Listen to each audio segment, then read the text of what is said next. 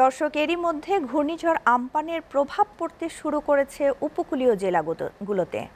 আর এ বিষয়ে সবশেষ খবর জানাতে কক্সবাজার থেকে যুক্ত হচ্ছেন আমাদের সহকর্মী আহসান সুমন। আমরা চলে যাচ্ছি তার কাছে। সুমন, ঘূর্ণিঝড়ের প্রভাব কেমন দেখছেন এবং সেই সাথে আরেকটু জানাবেন যে এ ব্যাপারে প্রশাসনের প্রস্তুতি কেমন?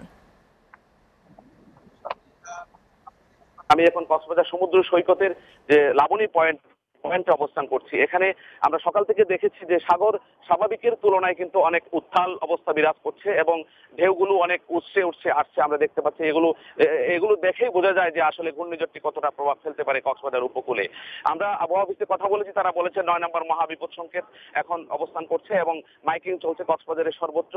বিশেষ করে কক্সবাজারের উপকূলীয় অঞ্চলে কিন্তু লাখ লাখ মানুষ বসবাস করে। এর মধ্যে কক্সবাজার পৌর শহরের সমিতিপাড়া এলাকায় কিন্তু 50,000-এরও বেশি পরিবার বসবাস করে। উপকূলীয় অঞ্চলে জলবায়ু উদ্বাস্ত বলা হয় তাদেরকে কিন্তু ইতিমধ্যে সরিয়ে আনা হচ্ছে। কক্সবাজারের বিভিন্ন সাইক্লোন সেন্টার এবং শিক্ষা প্রতিষ্ঠান যেগুলোকে অস্থায়ীভাবে সাইক্লোন সেন্টার জেলা প্রশাসকের পক্ষ থেকে ঘোষণা করা হয়েছে সেগুলোতে কিন্তু নিয়ে আসা হচ্ছে তাদেরকে পেয়েছি।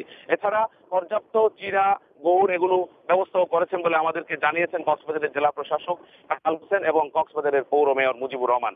তারা দফায় দফায় মিটিং করছেন আমরা দেখেছি এবং ইতিপূর্বে আপনাকে বেড়িবাঁধের অবস্থাটি জানাতে চাই। কক্সবাজার উপকূলে কিন্তু যে বেড়িবাঁধগুলো রয়েছে সেগুলোর কিছু অংশ জরাজীর্ণ রয়েছে, সেখান থেকে কিন্তু ঝুঁকিটা রয়ে যায়। তারপরেও আমরা দেখেছি এবং আমরা আলাপ করেছি পানি উন্নয়ন বোর্ডের সাথে, তারা বলেছেন আমরা ইতিমধ্যে যতটুকু সম্ভব দ্রুত সময়ের মধ্যে সেগুলো সংস্কার করে যাতে এই ভয়াবহতা রোধ করা যায় সেটি কিন্তু তারা চেষ্টা করছেন বলে আমাদেরকে জানিয়েছেন। শ্যামলী, সব মিলিয়ে কক্সবাজারে সকাল থেকে বৃষ্টি হচ্ছে এবং এই বৃষ্টিপাতের মধ্য দিয়ে আমরা দেখতে পাচ্ছি এখানে অনেক প্রস্তুতিও রয়েছে ঘূর্ণিঝড় এই আম্পান মোকাবেলায়। শ্যামলী। সুমন, আপনাকে ধন্যবাদ। প্রিয় দর্শক, জাতীয় এবং আন্তর্জাতিক সবশেষ সংবাদ জানতে ভিজিট করুন এসএটিভির ওয়েবসাইটে www.satv.tv-তে।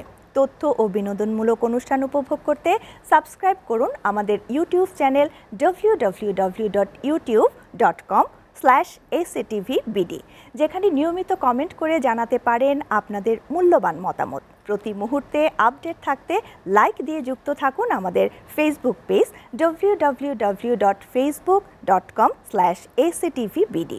এসএটিভি, সাথে আছি সব সময়।